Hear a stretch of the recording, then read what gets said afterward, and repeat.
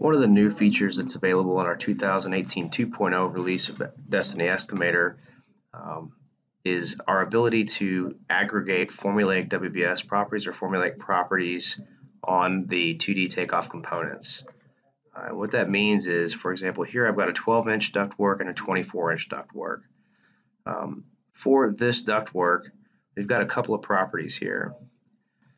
We've added a duct height property, and we've told that in this case it was 12, and then we've added a duct area property, and we made that one formulaic.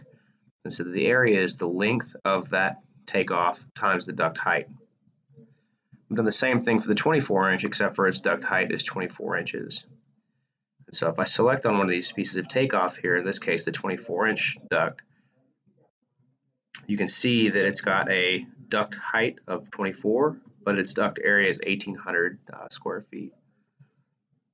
And then for the 12-inch, you can see the same concept here. Now, if I start to select multiple of these components in previous versions, that would not aggregate.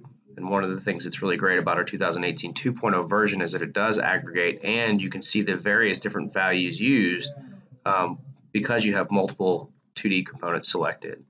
As I continue to select more, it will continue to aggregate, and I can use this value with all of my ducts selected and tie that to any one or more line items.